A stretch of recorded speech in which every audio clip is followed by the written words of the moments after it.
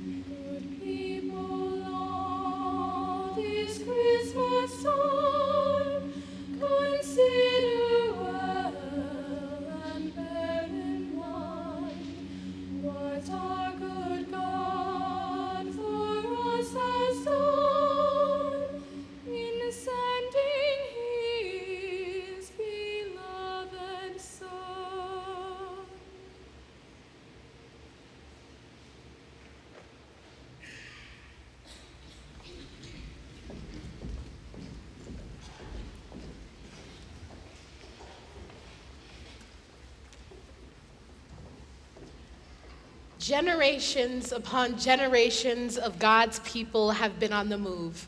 Strangers, foreigners, outcasts, exiles, and aliens following in the footsteps of their ancestors in between worlds. They were strangers. They roamed from nation to nation, from one country to another, and yet God let no one oppress them. "Do not touch my anointed ones," God said, "and do my prophets no harm." God watches over the strangers. Searching for welcome, hoping for embrace, sharing love, and making new homes. This was woven into the fabric of those who wandered. God's wayfaring people are predisposed to welcome. You shall also love the stranger, for you were strangers in the land of Egypt. The foreigner who lives among you must be treated as one of your own. Love them as you love yourself, for you too were a foreigner. The aliens among you should be treated as citizens of Israel and have a share in among the tribes of Israel. In the Christmas story, God is on the move. The boundary between heaven and earth is transcended. The border between human and divine blended. To welcome the stranger is to welcome God. I was hungry, and you gave me food. I was thirsty, and you gave me drink. I was a stranger, and you welcomed me. Truly I say to you, just as you embraced one of the least of these who are members of my family, you embraced me. Continue to love each other as siblings. Do not neglect to show hospitality to strangers, for by doing so, some have entertained angels without knowing it. As God's people continue to journey to new places, let the coming of Christ remind us that love transcends all borders.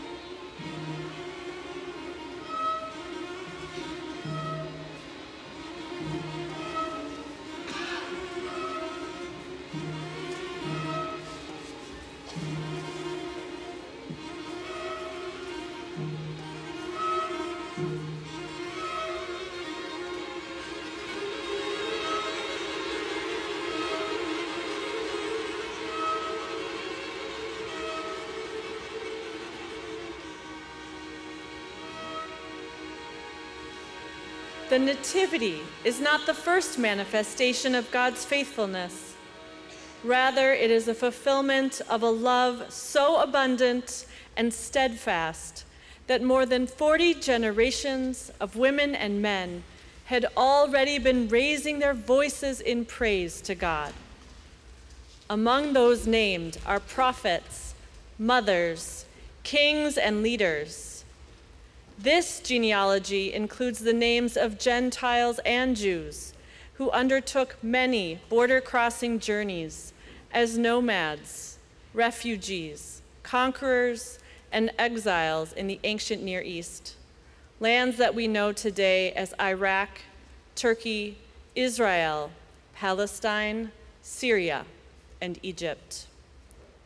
God called Abraham and Sarah to move to a new land and promised that through them all the families of the earth would be blessed.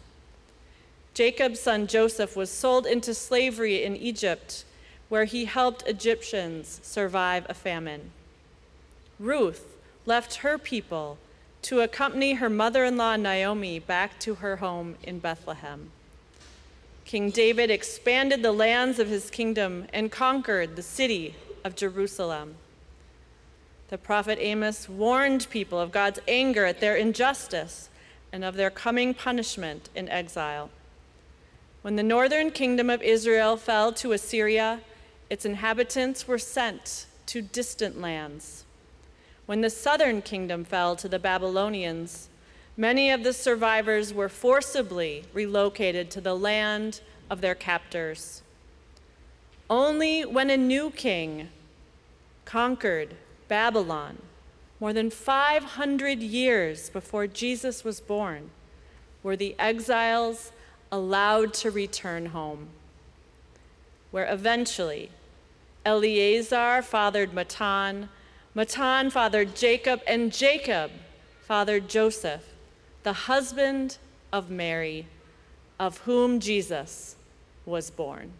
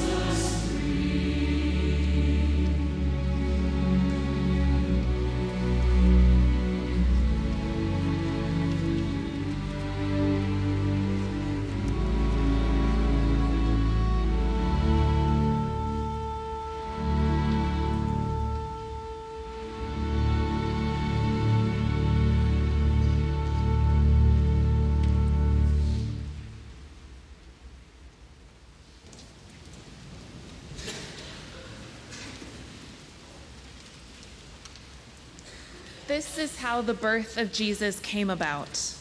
When Jesus' mother Mary was engaged to Joseph, but before they lived together, she was found to be pregnant through the Holy Spirit. Joseph, her husband, an upright person unwilling to disgrace her, decided to divorce her quietly. This was Joseph's intention when suddenly the angel of God appeared in a dream and said, "Joseph, heir to the house of David, don't be afraid to wed Mary. It is by the Holy Spirit that she has conceived this child. She is to have a son, and you are to name him Jesus, salvation, because he will save the people from their sins." All this happened to fulfill what God had said through the prophet. A virgin will be with child and give birth, and the child will be named Emmanuel, a name that means God with us. When Joseph awoke, he did as the angel of God had directed, and they went ahead with the marriage. She had a son. They named him Jesus.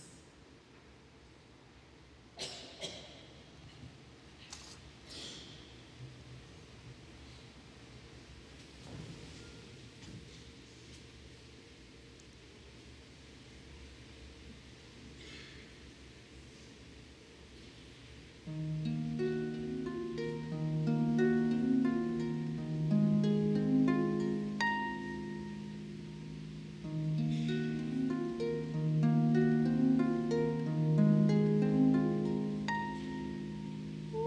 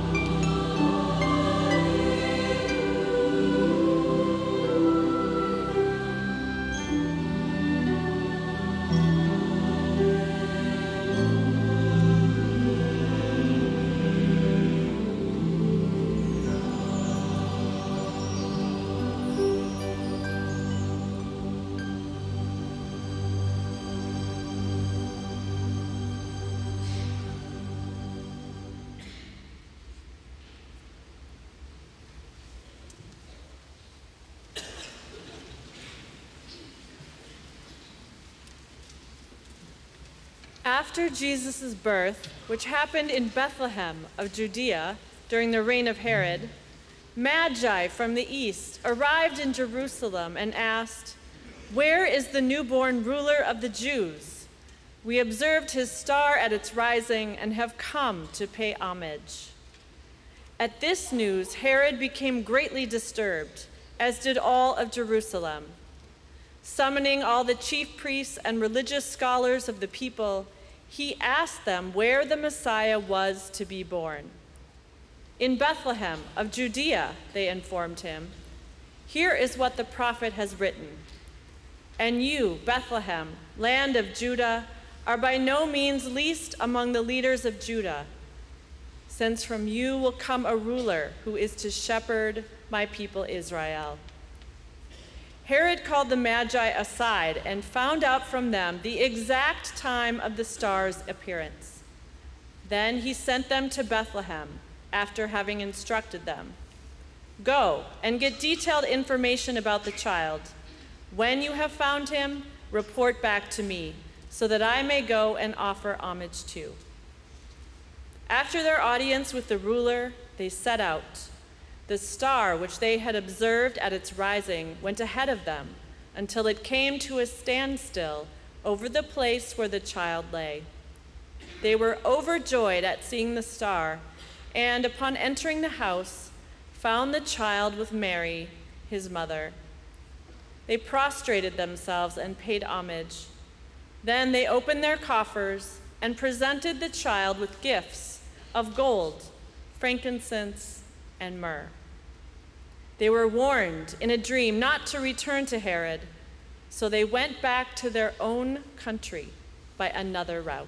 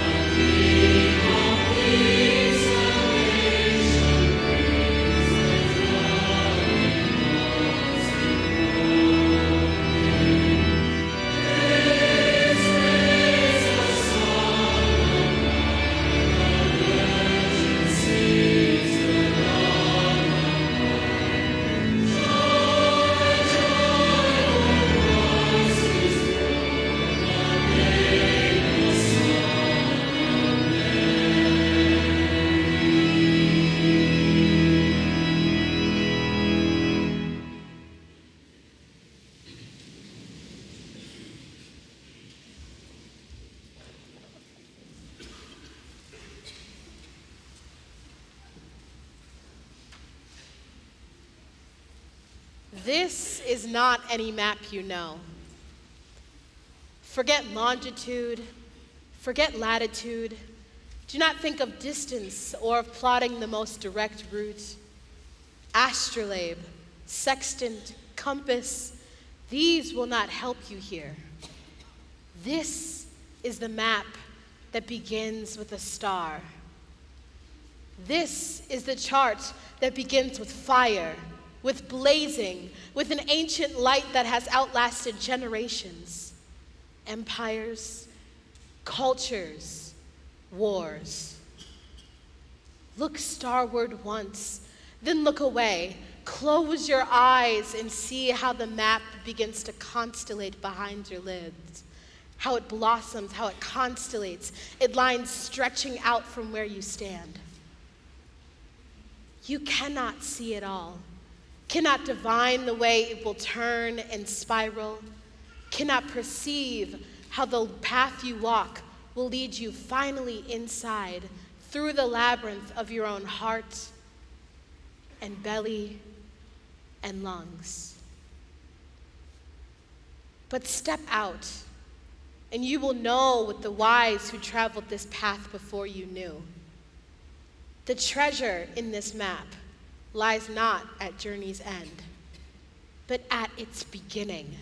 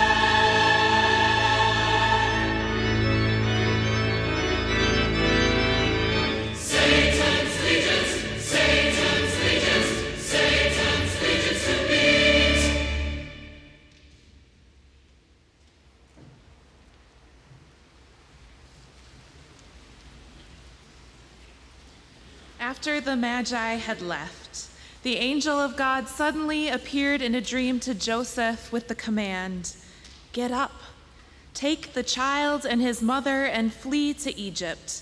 Stay there until I tell you otherwise. Herod is searching for the child to destroy him." Joseph got up, awakened Jesus and Mary, and they left that night for Egypt. They stayed there until the death of Herod, to fulfill what God had said through the prophet, "Out of Egypt I have called my own."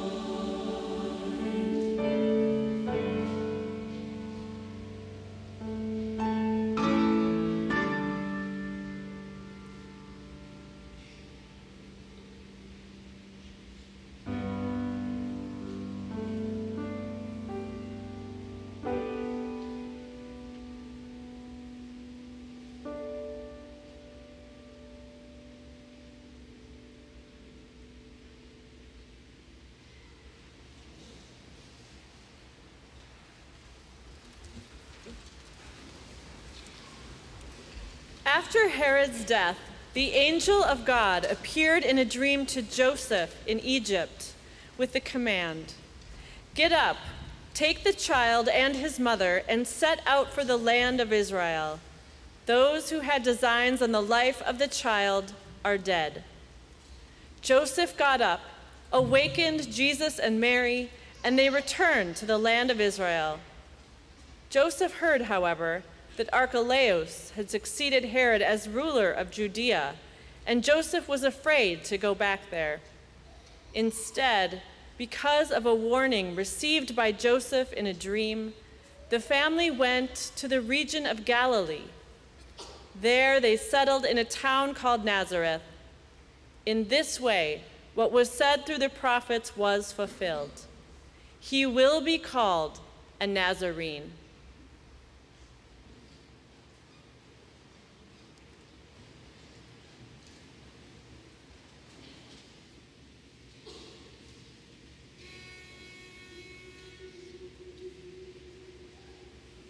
Hey,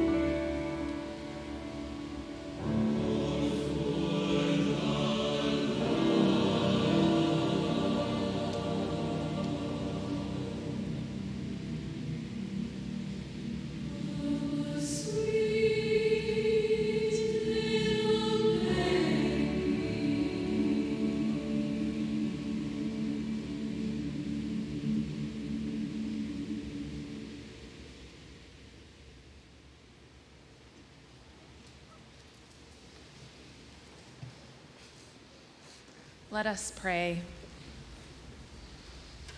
Abundant God, we rejoice that you have crossed borders to make a home among us, for by doing so you have left nothing untouched by your divine love. May the beauty we have delighted in this evening lead us to revel more deeply in the magic to be found this season. And as we celebrate your transcending of the barrier between heaven and earth, may we be inspired to surpass the boundaries within our world that seek to keep us divided. May our homes, places of worship, and communities be safe havens for all who journey. And as we embrace the stranger within our midst, may we become more fully aware that we are in the company of the Christ child. Amen.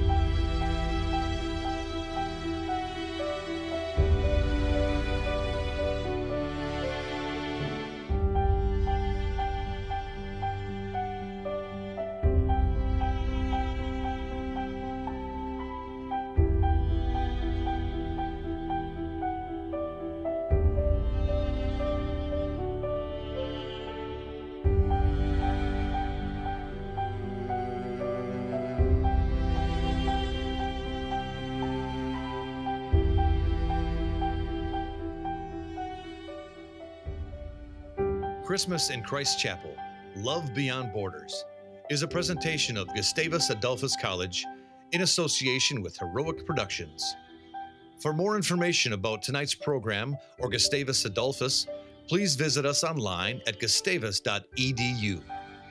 Thank you for joining us this evening. From all of us here at Gustavus, Merry Christmas.